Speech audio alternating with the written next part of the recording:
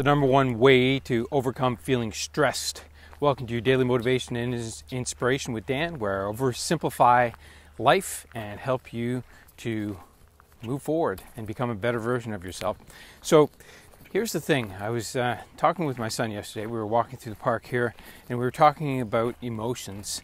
And if you understand what emotions are, I mean, they're different parts of our mind, right? We have different emotions, and we could have things that stir them up. It could be greed, jealousy, anxiety of any kind, stress, right? Those things will trigger them.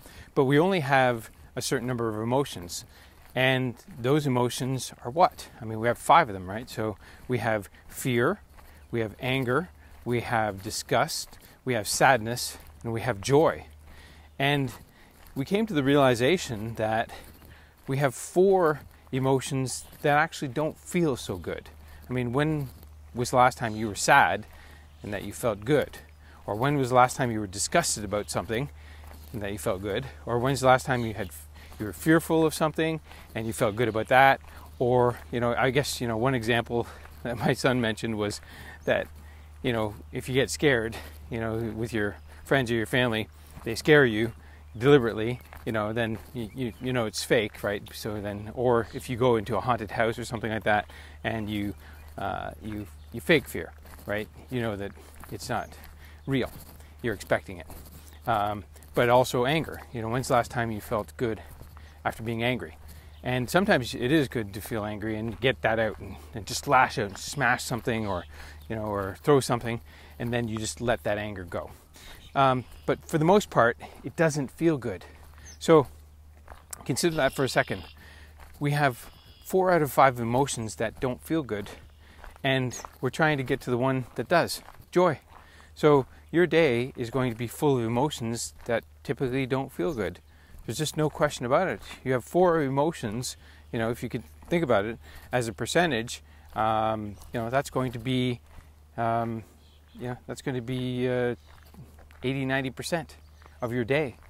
So consider that for a second. And by the way, I've said this before, but I really need to emphasize it. Feelings are thoughts moving through our body. So our mind can go in different directions, especially when we come into contact with other people.